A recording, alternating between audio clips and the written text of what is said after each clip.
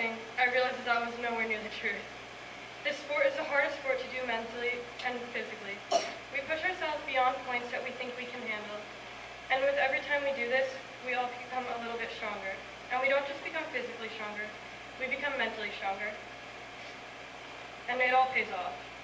But my favorite thing about this sport is the team.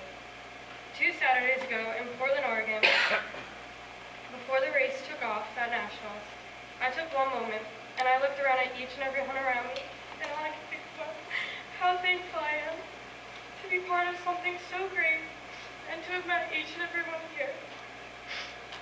My life is blessed because of this sport. My best friends are all on this team. I can't read. My best friends are all on this team, and I've learned so much from everyone.